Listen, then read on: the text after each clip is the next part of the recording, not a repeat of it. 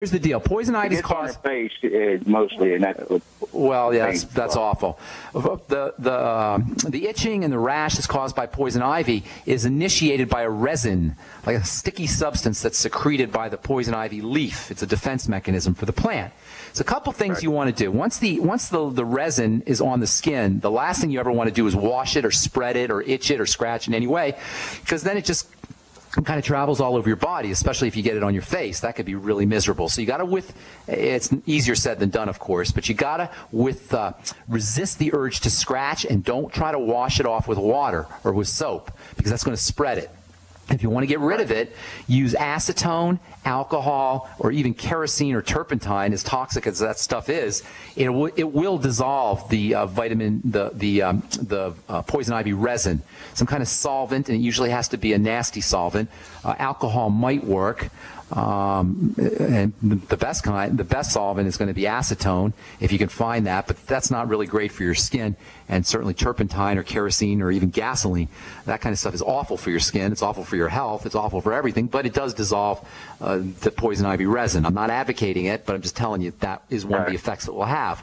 In lieu of that, use zinc oxide to keep the itching down. Get yourself zinc, that's what we were talking about earlier in the program, calamine lotion, which is not zinc oxide, it's actually zinc silicate. That can also help. Between zinc oxide and zinc silicate or calamine lotion, those are your two best non-toxic topical strategies. You can also use something called Benacort, which is a drug, so it's got a little toxicity, not a lot, but a little bit. You get that at a drugstore. Benacort stands for Benadryl and cortisone, and it's a combination of Benadryl, which has an antihistamine property, and cortisone, which has an immune suppressant property, both of which will relieve the itching and the rash, but they are drugs, so you got to be careful. So if you want to dissolve it, use acetone or some kind of petrolatum solvent, petroleum-based solvent. You can use mineral oil too, by the way. That's not quite as toxic as gasoline or kerosene. That might work. In fact, any oil now. What about bleach? Well, no, I wouldn't use bleach because it's not a toxicity. Bleach is more for killing things. This is a resin, sticky resin. Bleach may have a little bit of a solvent effect, but it's just as bad for your skin as these other solvents I was talking about. Solvency, dissolving things is a dangerous strategy. But if your kid is absolutely miserable, you got to wait, to take the better of two evils, the lesser of two evils, and that's a decision you'll have to make. Personally, I would be using some kind of oil like mineral oil, and then zinc oxide or calamine lotion. Okay? All right. Thank you, buddy. Be good. Have a great day. Dwayne, thanks for calling. Daryl in Texas. What's up, buddy? How you doing? Daryl, going once, going twice. Daryl, where are you, man? Hey, Daryl. It's Gerald. I'm in Austin, Texas. I'm sorry. Okay, Gerald. Yes, sir. What's up, Gerald? I was calling just to tell you real quick. I've struggled with heavy drinking throughout my life, and I'm 42. I pretty much got getting sober in 2011. I developed type 2 diabetes. Okay. And for the first 6 months, I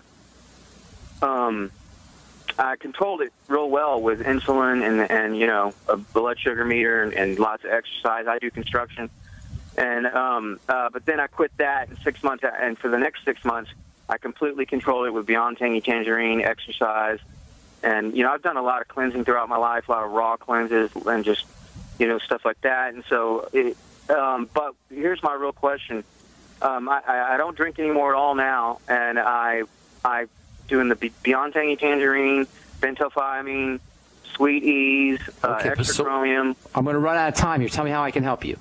Okay. The thing is, it's affected my vision. I want to know how I can really heal my vision. Okay. So your diabetes is not under control. That's the problem. It's affecting your vision. Yeah. And that is one of the first things that will happen because the blood vessels in the eyes are very, very tiny. And diabetes, one of the major effects of diabetes is destruction of blood vessels, especially tiny ones. That's why diabetes is a leading cause of blindness. So your diabetes is not under control. It's very good that you're on the Sweeties and benfotiamine and all these other supplements. That's awesome. And you also want to throw in some zinc for sure. But as long as you're putting things in the body that spike your blood sugar, you're going to be sort of like bailing water out of a leaky boat. The supplements are like bailing water, but as long as you have a leak in the boat, you're not going anywhere. You may not be sinking, but you're not going to be going anywhere. So we got to take care of the leak, and the leak is the food. So focus on the foods you're eating, and also focus on the integrity of the intestine, the digestive tract, the strength, and the barrier properties of the digestive tract. The more broken down your digestive tract is, and which occurs over time, the more likely sugar is going to be to get into the blood and mess things up. So first and foremost, you want to eliminate any foods that spike blood sugar, and that includes oatmeal and cereal and rice and potatoes and sweet potatoes. I had a gal on a couple weeks ago, and she said she didn't eat any sugar, but she only ate sweet potatoes. So you gotta kind of zoom into where the problems are when it comes to your eating behaviors, because sometimes they're hidden. Sometimes we think a food is good, but it turns into sugar and it'll mess up our diabetes. Not that of course there's great things in sweet potatoes. I'm not saying to avoid them entirely, but you want to be respectful of the kind of foods you're eating that spike blood sugar. Here's the key, and I'll tell you in a second how you can use some digestive strategies, but here's the key to diabetes. It's an eating disorder, people. I'm not just talking to Gerald. I'm talking to everybody out there. It's voluntary. Diabetes is voluntary. Is this bad news? Am I being mean to you guys? No. It's good news. It's great news, because it means we're in control. Nobody has diabetes. You have to be diabetes-ing. It's a verb. Does that make sense, Gerald? It's something you do over and over again. It's not like you have diabetes. It's something that you're doing. You don't have running. You're running. It's a verb. So how do you eliminate running? You stop running. How do you eliminate diabetesing? You stop diabetesing. That means spiking your blood sugar and your insulin with food. Stay off of those kinds of foods. If you're having a problem, and a lot of us are having problems weaning ourselves off of those kinds of foods, use more protein, use more fat, especially coconut oil or any kind of good fat. Butter is also a good fat. Use more spices, especially cinnamon. You can also use herbs. There's a wonderful herb called fenugreek, which has great anti-diabetic properties. Use your Fucoid Z and Z Radical, which also has digestive health benefits, and it also has benefits for blood sugar, and also support digestive health and wellness with the Biolumin Nightly Essence, which can also be helpful for blood sugar. So use some more supplementation. Don't forget the zinc, by the way, 50 milligrams of zinc, and focus on problem foods is most important, foods that spike your blood sugar. I want to get one more phone call in, bro. I hope I helped you, Gerald. I'm going to move on, okay? Thank you so much, man. Mario, Paisan, I was going to get you, but we're out of time, and I apologize.